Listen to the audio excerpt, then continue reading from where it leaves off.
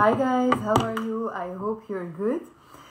It was supposed to be a 30-day challenge of going live every day, or uploading a lesson every day.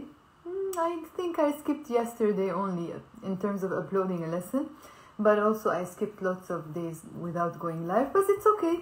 I'm here now, and there's always a lot of things you can watch on my Instagram page, YouTube page, TikTok, etc.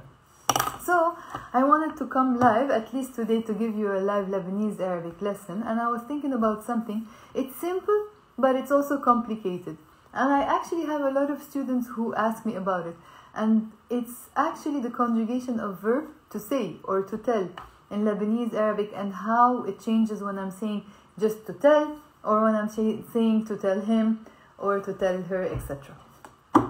Yalla, so if you have some time, stay here. So now we are 13 people, 12 people. Make it more and stay, okay? So 14 plus the other people who will join. I'm going to be turning my camera and showing you. And I hope you benefit from this lesson, whether you're a beginner or advanced or intermediate. This is very important for you. So stay, grab your piece of paper, a pencil, etc.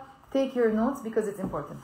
And before I begin, I want to let you know that I run 30-day challenge courses as a pre-recorded package. So it's summertime. It's the best time to start learning Arabic. If you've always wanted to learn it like in a proper way and in a structured way, you can do the 30-day challenge on your own. But anytime you have questions, you can ask me. I'm always answering my students' questions. I'm always sending them reminders. And there are 5 levels available: Absolute Beginners Lebanese, General 1, General 2, and General 3. Like extremely intensive courses, but of course you don't have to kill yourself and finish it in 30 days. I always recommend finishing it in 3, even 4 months. So if you do 2 to 3 lessons a week, that's more than enough. 2 lessons is even a lot, because it comes with 1 hour to 1 hour and a half daily lessons, and lots of activities, lots of audio lessons and material apart from the main video lessons. Okay, I spoke a lot. Let's begin. So first of all, I'll show you my screen. My camera is...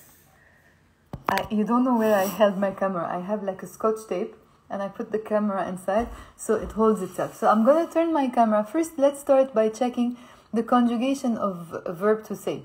I'm not going to go so much into the rules of how we conjugate verbs in the past tense. You can do that when you're doing the courses. But I'm going to talk more about what happens when we add the endings of the past tense, okay? Yalla, if you're staying here, give me a thumb up, grab your piece of paper, and let's begin. So, I'll try to include, yes, I think you can see everything. So, how do we first conjugate verb to tell or verb to say in Arabic, okay? Because in Arabic, if you want to say I told you, for example, you say I said for you, which translates as I told you, okay? So, أنا قلت, I said. So, actually, let me give you like a quick idea about how we can conjugate verbs in the past. So, you have, when it comes to verbs in the past tense, think of it as if one verb has 2 roots, not the root of the verb, but of the word, but the root of the verb. So in this case, it has il and it has al. You have to memorize these 2. We use the first one, I like to call it past 1 root. We use it with أنا, يعني I, أنت, يعني you, masculine, أنت, يعني you, feminine, هو, sorry, not هو. So أنا, أنت, أنت.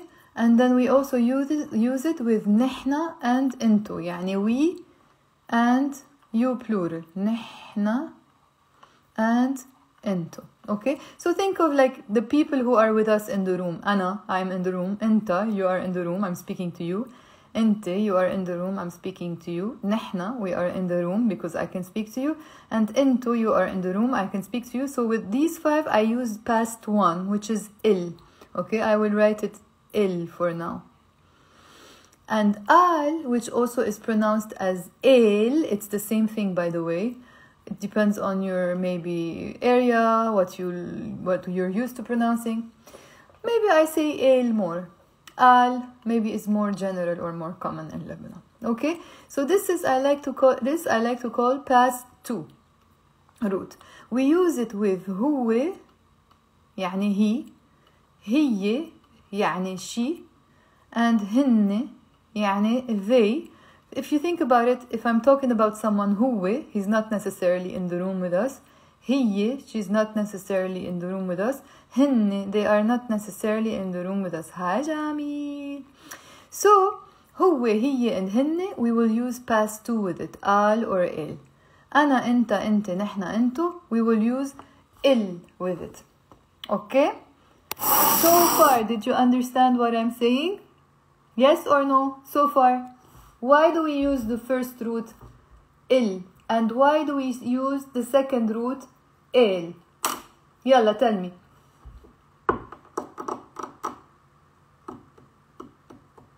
Okay, tell me if you're... Hi, Anna. Yalla, stay here. It's a nice lesson for you. So, tell me, yalla, why do we use il? And why do we use el or al? The past one and past two. Anna, do you remember from class? Oh, no, you didn't do general one, right, Anna?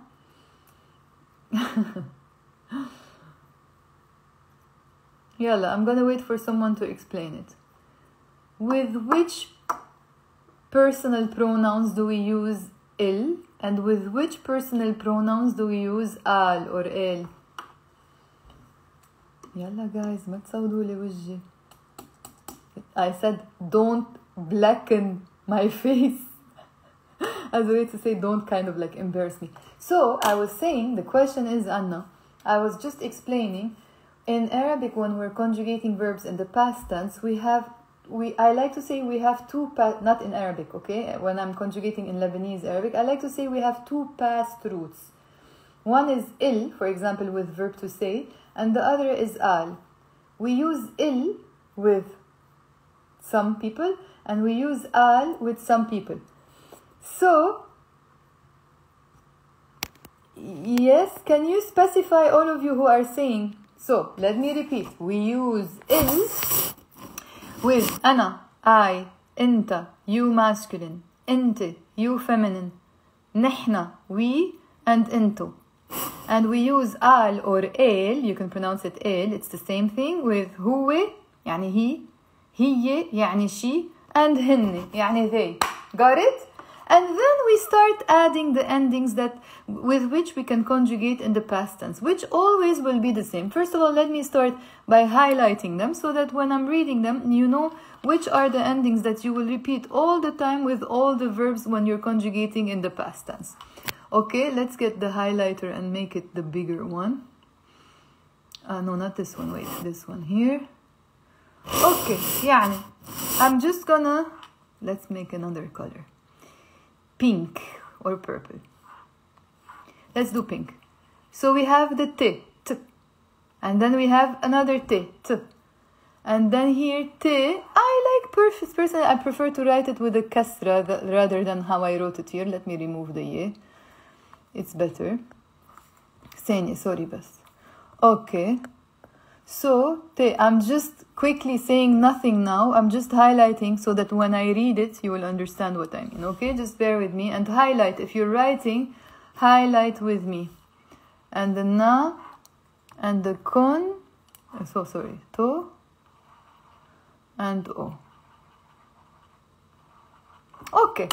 Why did I highlight exactly these? I'm going to show you in Arabic first and then hi Kassan. I'm going to show خليك هون شوي. I'm going to show you first in Arabic and then I will show you in Roman letters, okay? So, أنا قلت, I said, أنا قلت. So you see, this is the il I was talking about. So what did we add? We added t. أنا قلت. أنت قلت. Again, here we have il and we added another t. So I said, أنت قلت. You said. أنت il, you see the il is here, il, t. So we're adding the t with a kasra.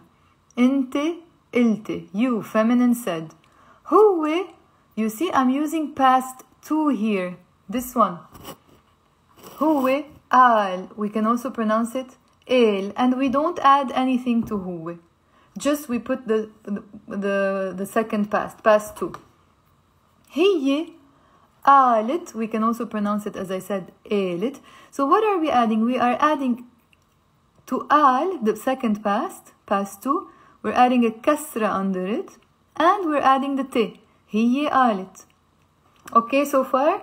نحنا إلنا. We're back to إل because نحنا is one of the people in the room. إل. Plus we're adding the na. نحنا إلنا. إنتو إل. Again, إل, the people in the room. And then to. So we are adding the O in the end. Okay? Sorry, the to, not O. So إنتو إلتو. So we're adding to. With the هن, you plural إنتو by the way. هن, they, قالوا, they said, قال is the second past, and then we add the O in the end. So this rule here with the endings applies to all the verbs. And past one and past two applies to all the verbs. Before I show you with the Roman alphabet, tell me if you understood or it's very complicated. I was going quite fast, by the way. But tell me, who understood? Give me a thumb up. We're only 8 people. Can you imagine? Instagram. I don't know what to tell. I don't know how upset I get with Instagram. Okay? It's good you understood, Anna, and fifth cat. I forgot your name. It's so upsetting that imagine I have 30,000 something followers, which is just a fancy number, by the way, on Instagram. It's nothing. Instagram shows my videos to no one, the lives to no one. When I had 400 followers, I had the exact numbers of same viewers, and now the same. شو هيدا? I don't like it. Anyways, now we're 6 people. Out of, imagine, 35,000 people, only 6. That's like 0.00 something percent. Anyways, yeah. Okay, now good, we are 8. Instagram is starting to listen, maybe. 9, yalla, more. Okay, so I'm gonna quickly repeat the conjugation, but showing you the Roman alphabet. And then I'm gonna explain when we add the L in the end what happens. So, أنا قلت, I said. أنا قلت. أنت قلت. You, masculine, said. أنت قلت. أنت قلت. You, feminine, said. أنت قلت. هو قال or هو قال. He said. هو قال or هو قال. هي قالت. She said. You can also pronounce it هي قالت. نحنا قلنا. We said. نحنا قلنا. انتو قلتوا. You plural said. انتو قلتوا. هن قالوا. They said. هن قالوا. So let's see what are we adding exactly, which endings we are adding, and let's highlight them. أنا قلت. We added the T. أنت قلت. We added T. أنت قلت. We added T. هو قال. With هو, remember X. We're not adding anything. هي قالت or هي قالت. We add it sound. نحنا قلنا. We added نا. انتو قلتوا. We added تو. هن قالوا or قالوا. We added O. Same endings you always add in the past tense. Okay, so far? Now what happens if I want to say I said to him, you said to her, he said whatever? Let's see. I'm gonna erase all this mess and I'll just keep the camera on the Roman alphabet so that you can see. Hi Franco. So that you can see how we conjugate when we add the for me, for you, etc. Okay? So as I told you, in English, for example, you would say, I said, you said, sorry, let me turn my camera. In English, you say, I said, okay? Or you say, I told him, or I told her. But in Arabic, what we're doing is, I told for him, I told for her. she told for me, or she said for me. That's why it's translating as she told me and he told me and etc. Okay, so what do we need? Let's say, for example, we want to say I told him. Okay, him is the sound lo in the end. Okay, and her is the sound la.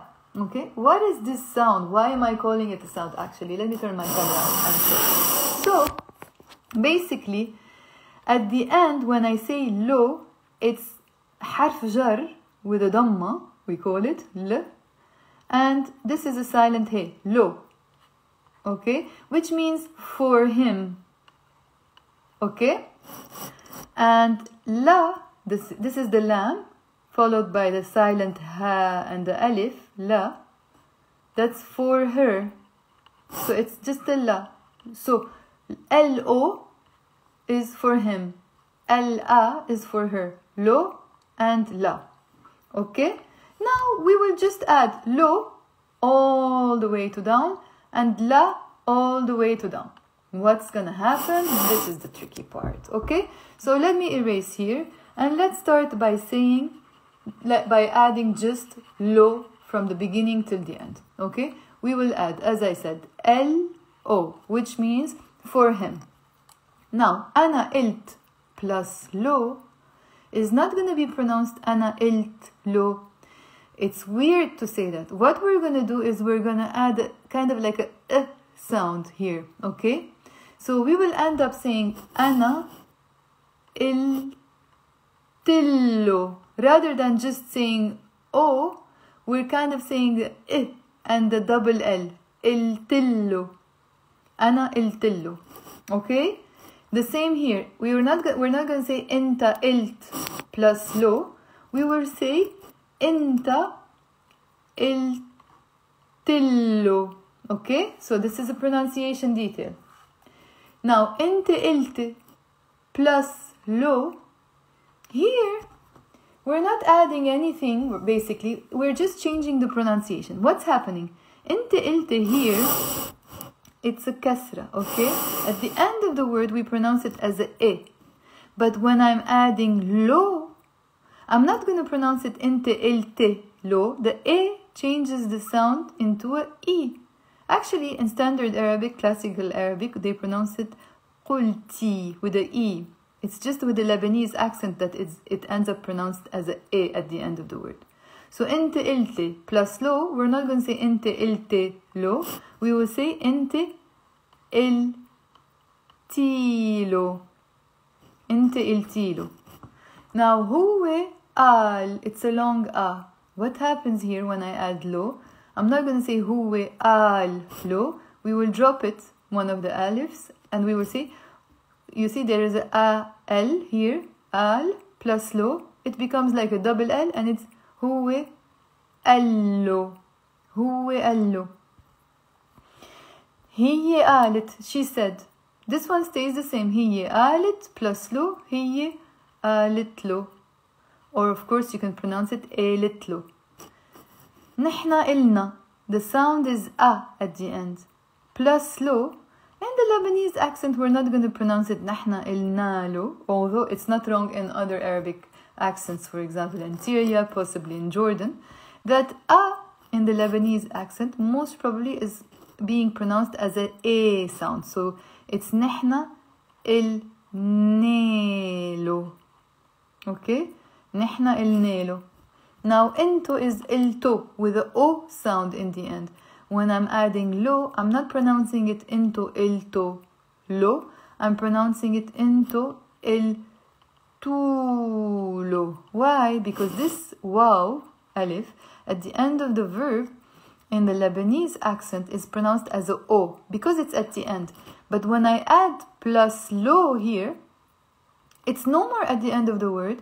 That's why it goes back to being pronounced as a regular oo. So it's into ilto, but into iltulo. Same applies here. Look, hinne alu plus lo. Hinne alulo.